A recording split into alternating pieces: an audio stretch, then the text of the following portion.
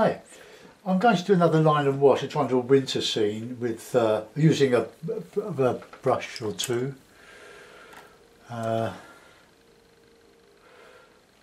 And some diluted black acrylic paint. There's in a lid. It's easier to use in a lid than straight out of the ink pot. I just using an old ink pot with some black painting, diluted. I did this a couple of years ago. It proved to be quite popular. I'm going to do sort of another similar type of version of it. Plenty of water as well, sort of painting with the brush. So we'll put in a bit of a hill. These are great fun to do. Bit of the path coming.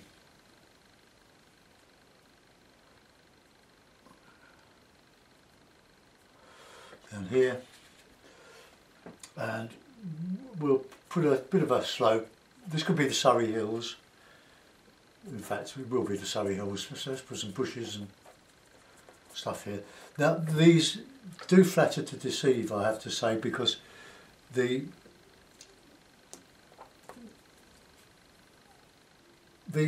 black ink against the white background does make them look a bit more attractive than they would otherwise. Excuse me. So we'll just come across here with this and just a few bits of. There goes a snow scene.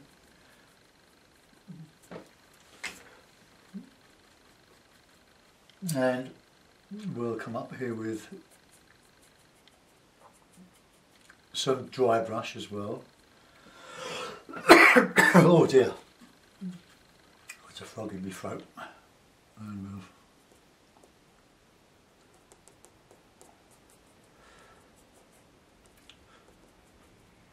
so provided you get the drawing reasonably okay, you can wash in with colour quite quickly. And it's all in the drawing, so I love doing these trees. Don't forget to keep them nice and thick at the base, because they're holding up a lot of branches and leaves.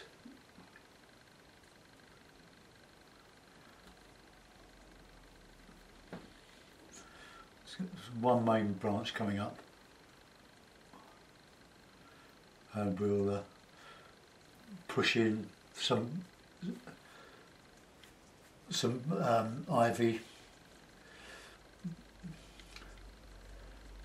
Thinking about the sort of trees that have all this sort of stuff sticking out the base. You tend to get it with horse chestnuts, well, in the UK anyway, and a lot of other trees. But you get the ivy climbing up the trees. But it's all these lovely little branches that sort of come out where maybe it's been pruned at some stage. I don't know. I'll just put a little. I'm using the Fabriano, but I've cut the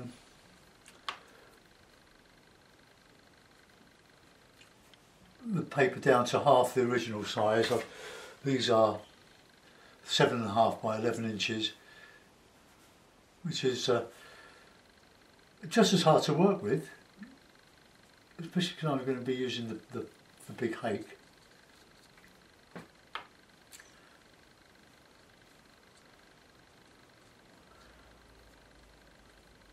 So we'll put one coming up here, I think. Then the brush goes where it goes, really. Thing is, don't make them all the same.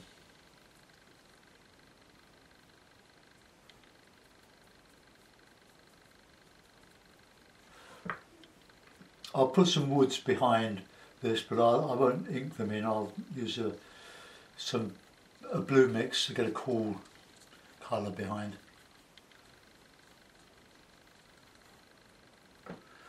So this one will be bigger. So we'll just get that main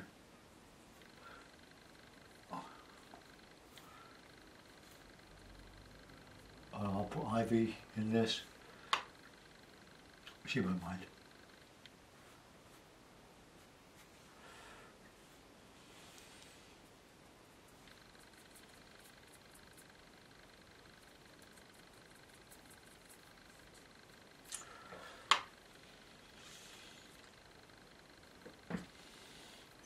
And to make sure you don't blob your ink paint by having too much on the brush, otherwise you'll do what I did there.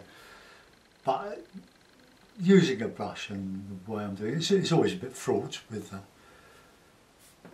unforeseen accidents, happy accidents or otherwise. And I reckon we can put in some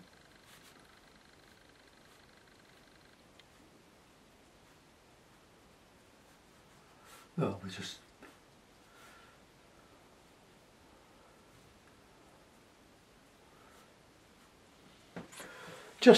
a hint of a fence along there. We'll put in a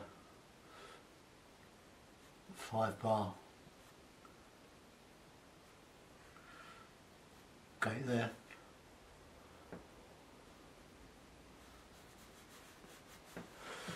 Right, just going up the hill there a little bit, never mind, don't matter. Bit of land slippage there. Okay, now we'll sort this side out.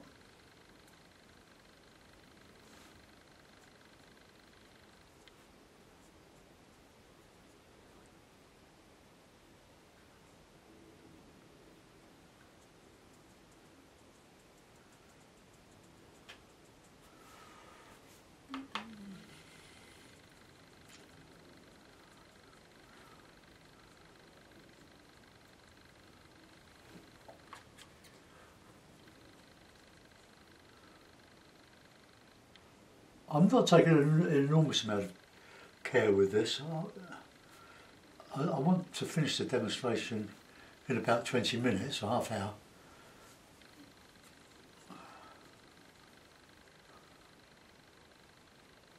And I can thicken these up with the rigger when I'm putting the paint on. Let's get some ivy in here.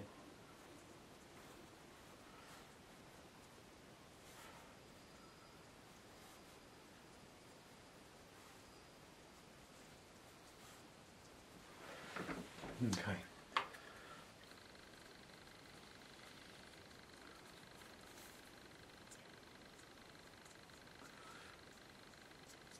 Right, I haven't made that the same as the other side. It's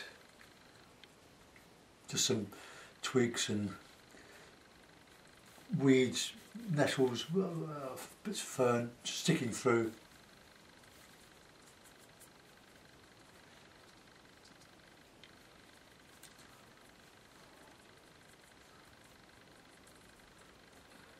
Some texture in there. Okay, now a couple of little figures.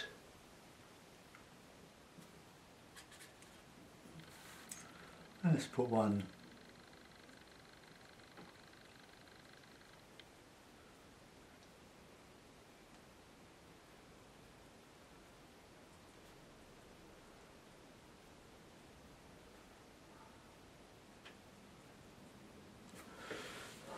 okay, just stepping in the snow.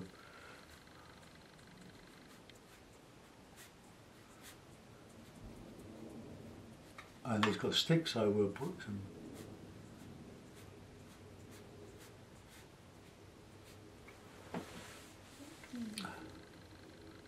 something on his back.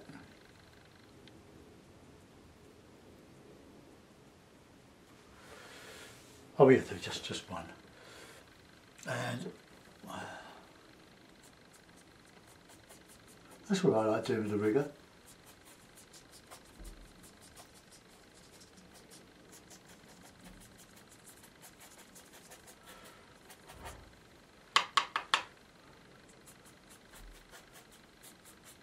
So I try to put some colour on that. That will all sort of die back a bit.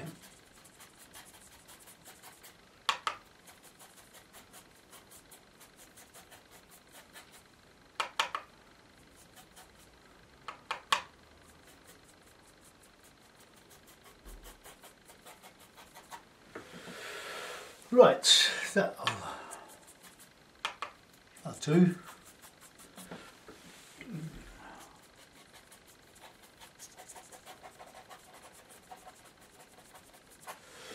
Right, so there we have the basis of a line and wash. So let's give the brush a good clean. I'll keep it going for a long time. Yeah. Right, okay. So I'll give that a dry. So take your headphones off. I don't want any legal letters. I just wonder if he's big enough. Well, they're very big trees, aren't they?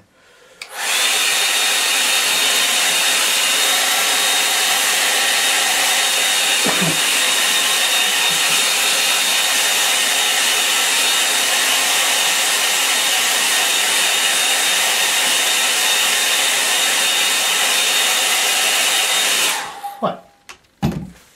Are you still watching? Let's take that off of there.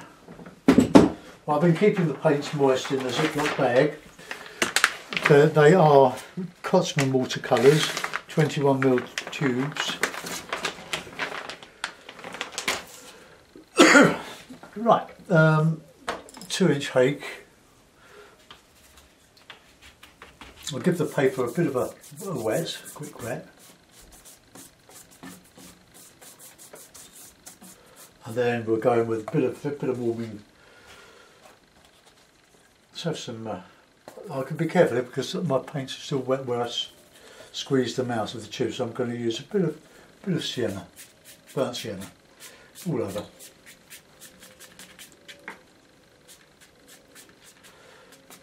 And a bit of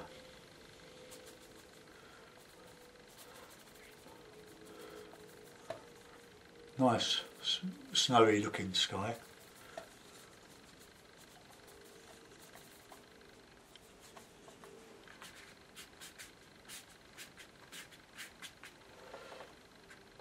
A bit heavier.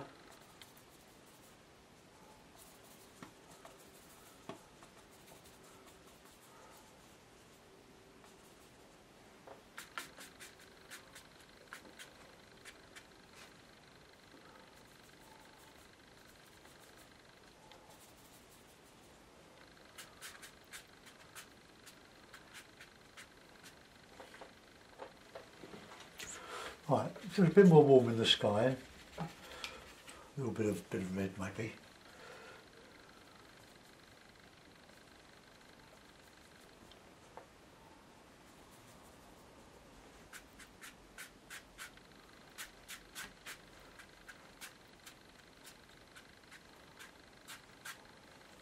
Right, there's a bit more cloud in there.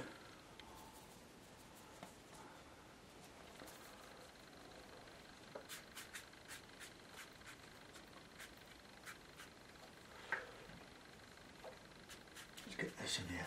Threatening.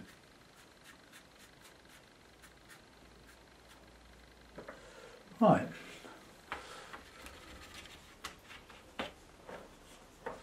And a bit more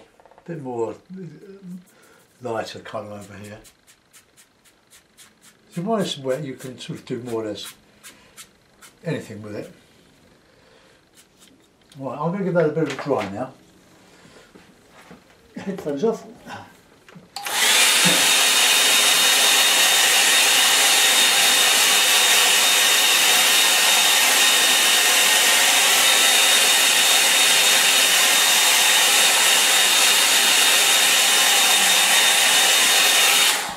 Right, I just want to reclip the paper.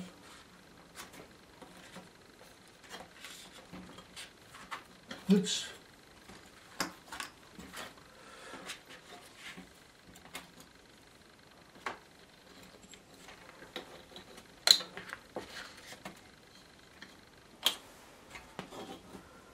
Right, okay. Now, I'm going to find my hake. We want some background now. Oh, there's a bit of Payne's grey in there.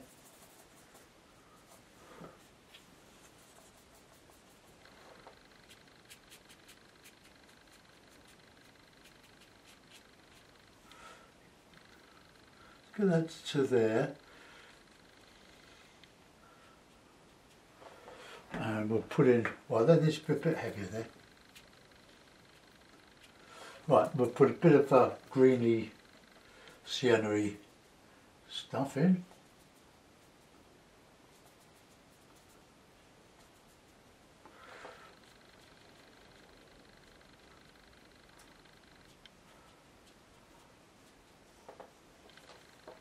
Need that a bit warmer than that, so look, we're using tube consistency paint here. And let's put in a bit of warmer colour in here.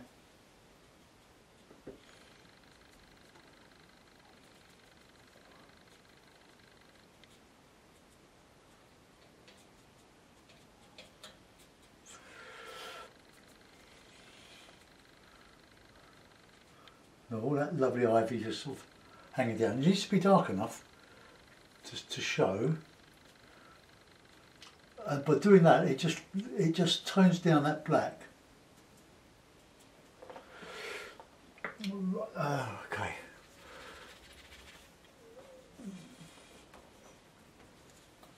Now I want to put in some blue in behind these. I'm going to try that quick wash. Hold on.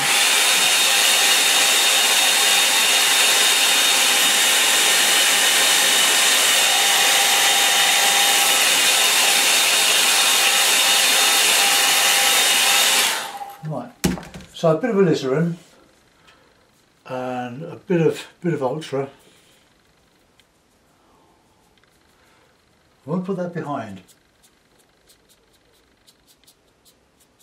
and that hopefully will give the impression of trees behind. The same with the other one. It's going to be dark enough to show.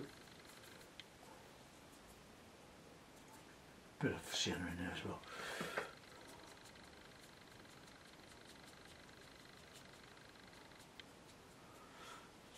I hope I've never done that, but I want plenty of colour in that.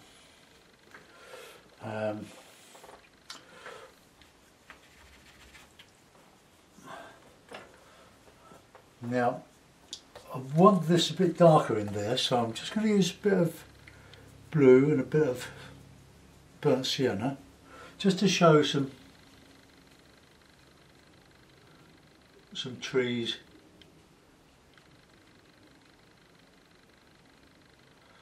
in there. A bit dark in there, a bit of mystery. Right, now light's coming from here to say that, so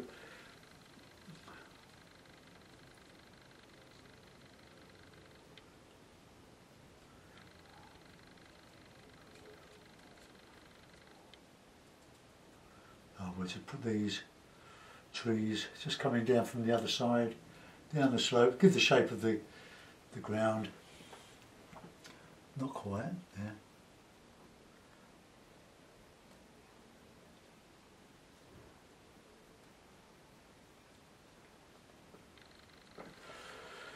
Right, bit of shadow on this slope along there, down to there. Right, and let's get some warm colour in there, just showing through there. Bit of burnt umber. Oh, just little bits of nothing really.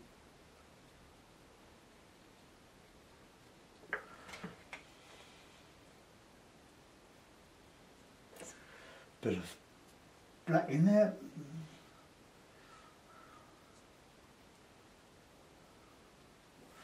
And then a bit on the other side.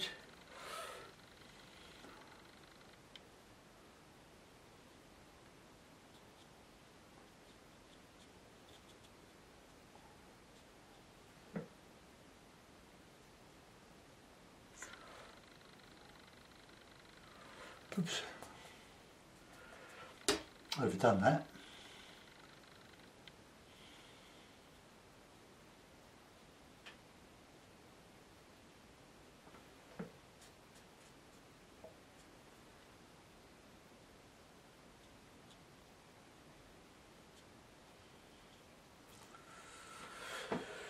Right, okay, now we've got to do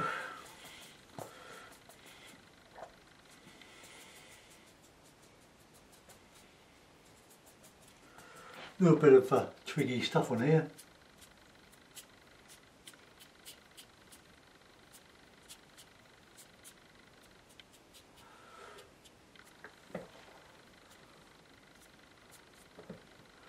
Let's put a bit of warm colour on here.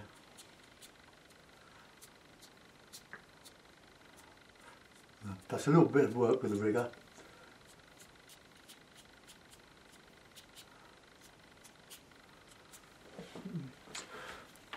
Okay, clean the brush and just give it a quick dry. Got a bit harder than I'd intended there.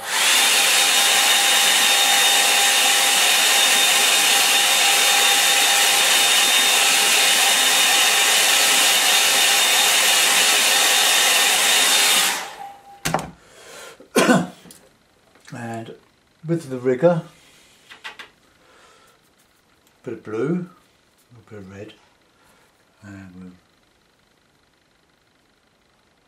so we put this in behind, give an impression of distance.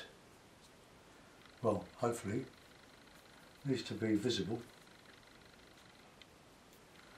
There's a bit of grey, I think.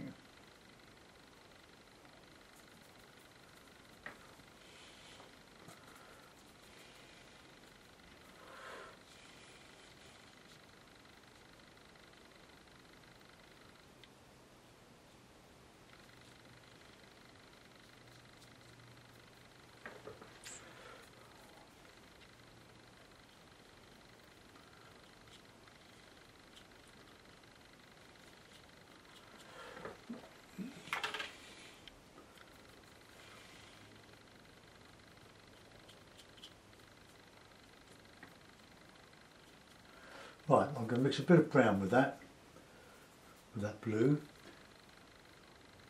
so we can then put in a few twigs, branches going into the canopy there.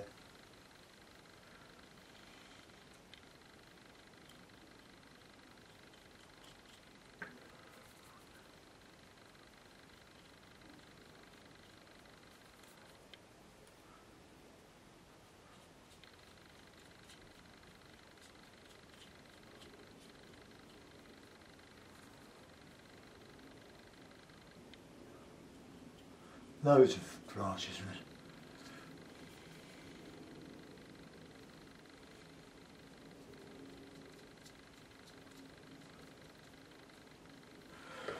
Right, no more than that I don't think. So put a signature on, we might put a couple of birds in. So sign it here.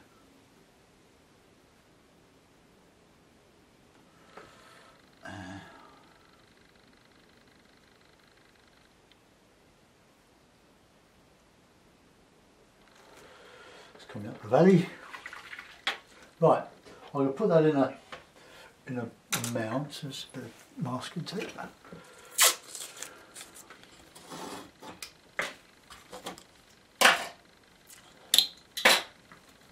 Then it'll be lunchtime.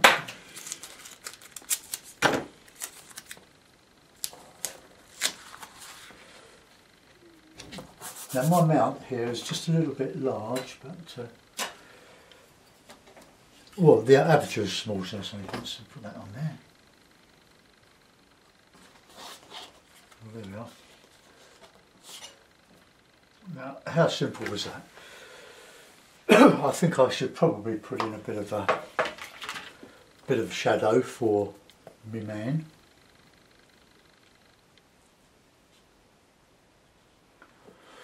Okay, that'll do.